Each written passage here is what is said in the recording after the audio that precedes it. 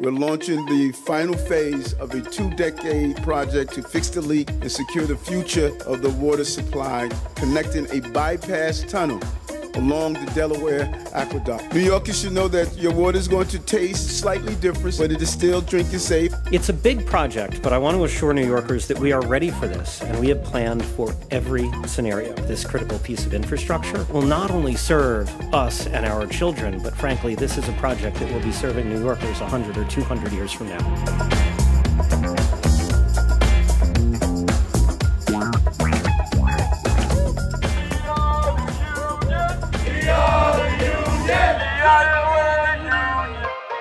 As a person of faith, I will always stand with those who seek to live and worship in freedom and security. And I want every New Yorker to know your city will protect you. To anyone who's worried about the next few weeks, remember, nobody is better prepared for these situations than the NYPD.